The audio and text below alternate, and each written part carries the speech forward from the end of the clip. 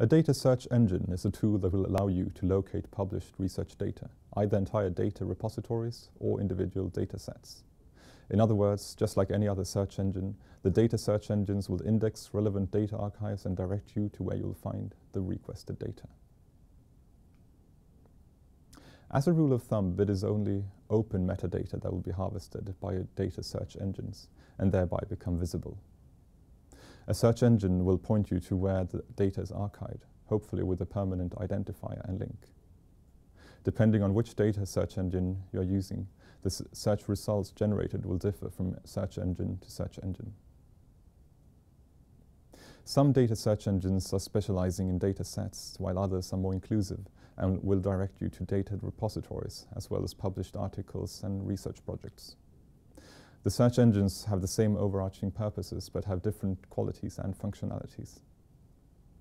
In this session, we will be looking into 3 of the most commonly used data search engines.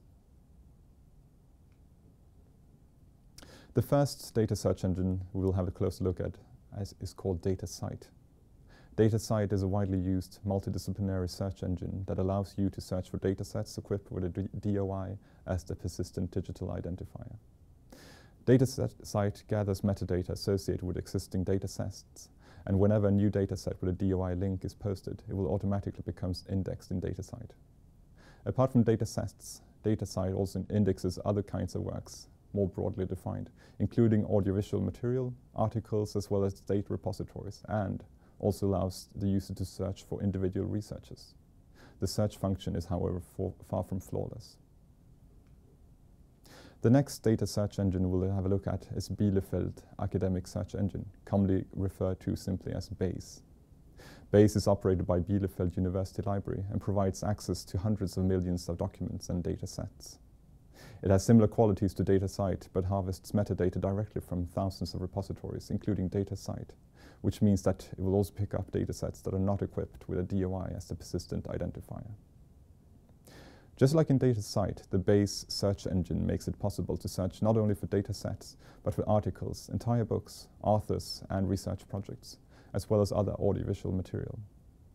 BASE offers a much more refined search function than DataCite and is thereby more user-friendly, although the search function for BASE is not without flaws either. BASE harvests resources from archives that operate with an open archive initiative. This means that the majority of the indexed documents and datasets are available under open access licenses. The third and last data search engine we will look at is Google Dataset Search, which was launched in 2018 and moved out of beta in 2020. Google Dataset Search shares features and qualities with the widely used search engine Google Scholar, and it is another service created by the search engine giant and directed towards the global research community, intended to complement Google Scholar. The aim of Google Dataset Search is to unify the many thousands of different repositories for datasets and make all data searchable without moving the actual data. Google thereby seeks to address the issue of the fragmented platform for dataset publication. Google Dataset Search Engine bears striking resemblance to the Google search engine we're all accustomed to, but the functionality and purpose is much more specialized. The search engine is a rather user-friendly system, and the fact that it indexes datasets only makes it a little more user-friendly than both DataCite and BASE, at least for users who are looking for datasets only.